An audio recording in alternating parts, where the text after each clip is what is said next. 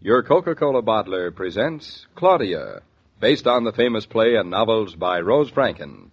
Brought to you transcribed Monday through Friday by your friendly neighbor who bottles Coca-Cola. Relax, and while you're listening, refresh yourself. Have a Coke. And now, Claudia. La la la la, dum doodle doodle doodle doodle. Claudia. La la la la. What? Huh? Who told you could sing? Mama, you've got to be as fresh as David. I don't see how he can concentrate on his blueprints with such a racket going on. He likes me to be happy. Couldn't you find it in your heart to be happy a little more silently? La la la. What are you doing? La la la. Setting the table. What's it look like? In the kitchen? You're too high hat to eat in the kitchen. That's no way to feed your husband. Listen, with Gertrude off, I'm not going to wear myself to a frazzle. Slaving and cooking and scrubbing. The day you're worn to a frazzle with work, I want to see it. Shakespeare, those are brand new stockings. Come here, Cat. You leave Grandma's brand new stockings alone. No, really, I do love to eat in the kitchen. I don't mind it myself. It's such a nice kitchen and all those windows. Beginning to look like it walked right out of a magazine advertisement. The linoleum down and the curtains up. Hey, don't be so stingy with the onions, Mama. David loves them. I have peeled onions until the tears are rolling down my cheeks. Always complaining. What do you think we're paying you for? Telephone. You don't say. Telephone! David, telephone. Well, answer it. I wonder who it is at this hour. I wouldn't know. What do you mean, this hour? What's wrong with 6:30? People should not phone at supper time.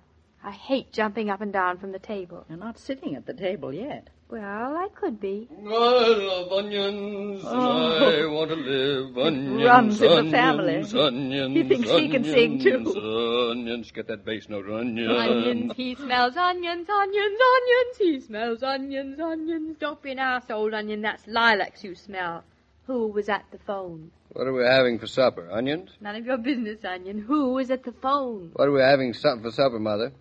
I detest men who are so food-loving. We're having veal cutlets. Any comments? Oh, yes. Roger loves veal cutlets. Roger, who? How many Rogers do we know? David, what do you mean, Roger? He's coming for dinner. What? Who said so? He did. Well, why didn't you tell us? I am. Before. I didn't know before. Was that him on the phone? He on the phone. This He is on the no phone? time for grammar. Claudia, stop asking questions and unset the table and set it over again in the dining room. Where'd he phone from? The telephone and the station. Eastbrook Station or New York Station? Eastbrook. Well, go down and call for him, you two. I can manage better alone. Wait a minute, Mama. I have to get this straight. Is he going up to Boston to see his son again? No, he went up this morning, apparently. He's on his way back. Oh, dear, where'll he sleep? He's not going to stay. He's going on to New York. Just asked if he could stop over for an hour or so to break the trip. Well, that's funny. It's not such a long trip to break. David, you know what? What? I think he likes us. Peculiar What do you man. know? Peculiar tastes. Well, you're going to let him stand in the station all night, or will you get a move on and call for him? I don't know. You think we ought to let him stand in the station all night? Well, it's He nice said he and was warm. taking a taxi. It was quicker, so we won't have Why to didn't worry. you say so? Here, we better use the good plates, Mama. You carry them in the dining room for me, will you, David? Look, don't unset the table. Just add an extra plate. And eat in the kitchen? Mm-hmm. David, Roger Killian is not only a very distinguished architect, but your partner to boot. Shut it down. You'll not let him sit in the kitchen while I have anything to say. Well, as I live and breathe, look who's here if it isn't my old friend and colleague, Bluff Naughton. Why, come in, Bluff, old boy. Delighted to have you join us. Hand me your paw. And Shakespeare. Shakespeare, come right in. What brings you here? Glad to see you. Have off your collar and make yourself at home.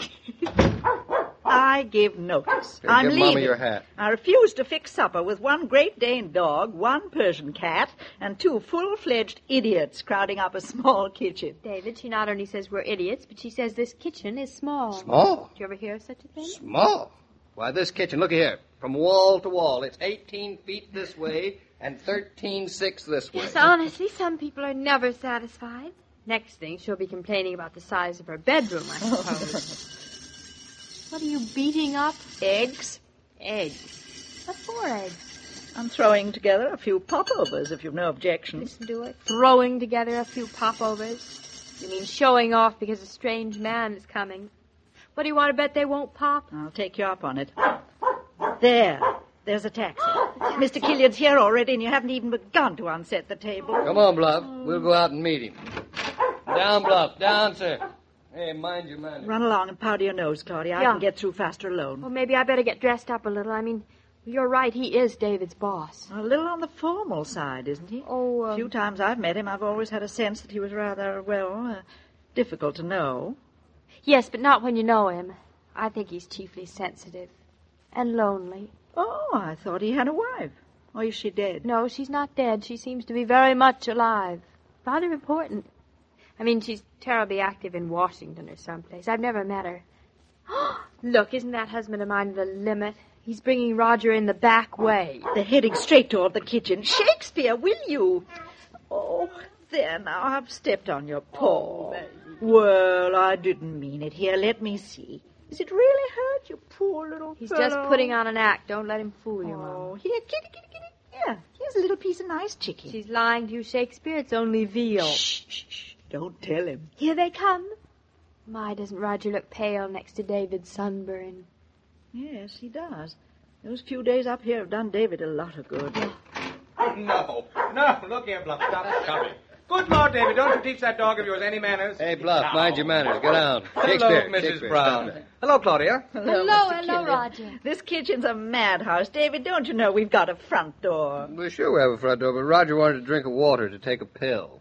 What kind of a pill? What possible business is that of yours, Claudia? Just curious. If I liked it, I thought I might borrow one and take it too. You don't need pills for your nerves, my child. Such palliatives belong to the aging and the disillusioned. Mind if I sit on the windowsill here? Hello, pussycat. Come on, jump up. No, not you, Bluff. You're not a lapdog. Get He down. thinks he is. Excuse me. Oh, I'm sorry. Don't move. I just wanted to open the window from the top to get this smell of onions out. Oh, let the smell stay in. It's wonderful. Right. What is that you're putting in the oven, Mrs. Brown? Cupcakes? No, popovers. Popovers. I haven't had popovers in years. Well, you're going to get popovers tonight. Hey, Claudia, where are you going? Dining room to set the table. Oh, no. Now, can't we eat in here? Mama says you're a very distinguished man. She will not permit you to eat Claudia, in the will kitchen. you behave yourself? Please, Mrs. Brown. Please, let's eat in the kitchen. Sure we can. Meeting come to order, please. Mama, you have been officially overruled. Well, at least go in the living room and wait until we're ready. Why? We're perfectly happy here, aren't we, Roger? Completely happy and completely relaxed. Well, I'm glad someone is. Claudia, will you climb over a few cats and dogs and stray men and hand me that strainer over there? I don't think I can make it. Say, David, hand me the strainer. All right. Roger, let's face it. We're not welcome. Come along, my boy. We'll go into the living room. Oh, dear me, and I was so comfortable. Go on, out with you, both of you. Now, don't be so rough with me. Remember, I'm going to be a father. You ought to begin to act like one. Oh. Oh, look at the sun through the bay window. David, you're a lucky fellow. Yep, Roger. That is my own private son. Over my own private little universe. I envy you. Cigarette? No, I'm off smoking for a while. Haven't been sleeping too well. Look, Roger, is anything wrong? You look a little frazzled. I don't mean to pry, but after all, I'd like to think we were friends as well as partners. If there's anything I can do, Thank you. But I guess this is a problem that, well, I'll have to work it out for myself. It's the boy, isn't it? Yes. You see, I didn't like the idea of leaving for Chicago tomorrow without having another talk with him first. Didn't do any good, though. I found him rebellious, sullen, unhappy. Almost to a point of complete maladjustment. Sounds like the school's at fault. Not entirely.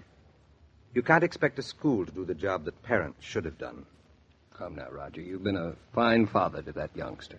Except that I've given him everything but the one thing that matters most. A decent home. I realized it just now, David, when I walked into that kitchen. I realized what a rich inheritance your child is coming into. My son never knew that kind of riches.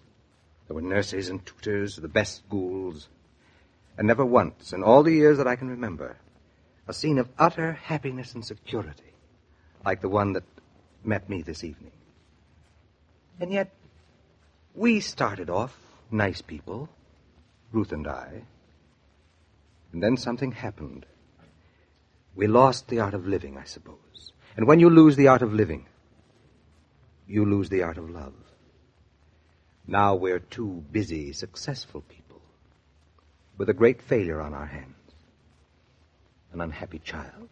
I wish I knew what to say, Roger. It makes me a little frightened to think that a man and a woman can hold all of life in their hands and let it slip away without being aware of what was happening. That's the pity of it. We have no lovely memories. We've built a future for our son without the memory of a home. David, our boy never even had a dog or a cat. He had allergies instead, and I'm taking pills for my nerves. And Ruth takes committee meetings in large doses. We're poor people, David, and you're rich, and getting richer every moment, storing up memories to last you your full lifetime. Well, David, Mama says the popovers are popping and the soup's on. Oh, good. So you can come in and sit down.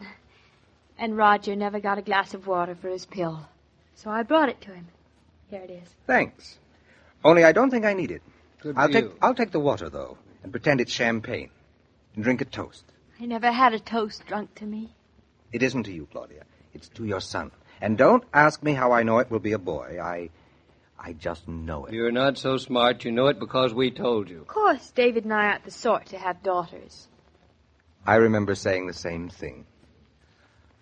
I wanted a son so desperately. And God gave you your wish.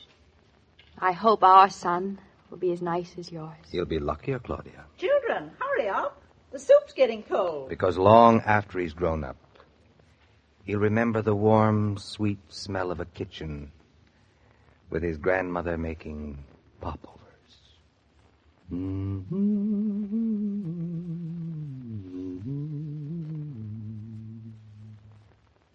Every mother wants her youngsters to enjoy wholesome pastimes.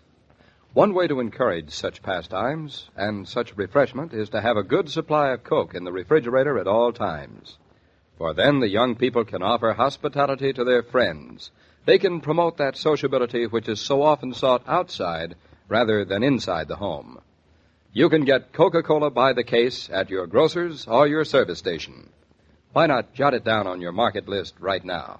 What a charming way to spend an evening, eh, Mr. King? Supper in the kitchen with a happy young couple. Glad to see you're enjoying it, Mr. Killian. I am enjoying it indeed. It's not the usual way my friends entertain, but it's so much wiser. Well, that's how Claudia and David feel about it. I certainly do hate to have to go back to New York, but I must. And from New York to Chicago. Say, that's quite a trip you've got there. All business. I suppose tomorrow will be a beautiful sunny day in Eastbrook. And David will enjoy it to the hilt. Not only to the hilt, to the trout. He's going fishing. You'll find out tomorrow. Oh, how I envy him. Well, I'm glad for him anyway. I hope he has a fine day. It's the city for me, so goodbye, Mr. King. Goodbye, Mr. Killian. Every day, Monday through Friday, Claudia comes to you transcribed with the best wishes of your friendly neighbor who bottles Coca-Cola. So listen again tomorrow at the same time. And now this is Joe King saying au revoir. And remember, whoever you are, whatever you do, wherever you may be, when you think of refreshment, think of Coca-Cola. For Coca-Cola makes any pause the pause that refreshes. And ice-cold Coca-Cola is everywhere. This broadcast of Claudia was supervised and directed by William Brown Maloney. And now here's a word from your friendly neighbor who bottles Coca-Cola.